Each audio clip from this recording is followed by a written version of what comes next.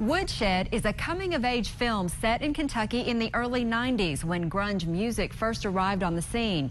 A WKU film professor wrote the script and called on two of his college buddies, who happened to be among WKU's most prominent acting alumni, to star.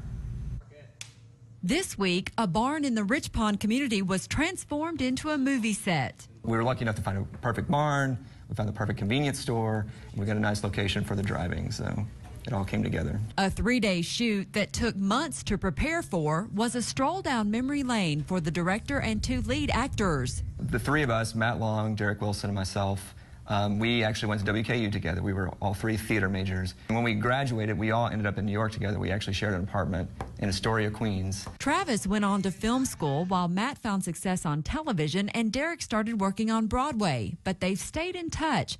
This short film, Woodshed, was a chance for them to reconnect on a professional level. I wrote this with them in mind. The characters were something that I wanted to see them play, so way back when I was thinking about writing a feature, these were characters I wrote specifically to them. Once Newton received a grant to fund the production, he called on his old friends to come and star in it. And I said, sure, yeah, it'd be a blast to come back and see everybody and come back to Western. It's such a quick trip, and it's summertime, so I'm not getting really to see professors so much, but it's been really great. I was like, yeah, I'd love to come do it.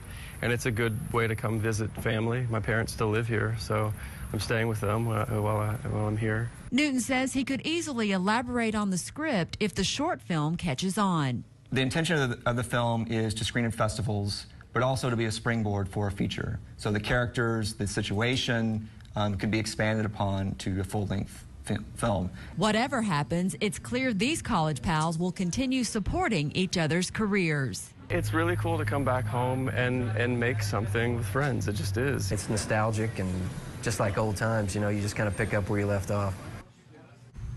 Both Wilson and Long say the advice and training they received at WKU is what has allowed them to continue to be working actors into their mid-30s. With this week's View from the Hill, I'm Amy Bingham.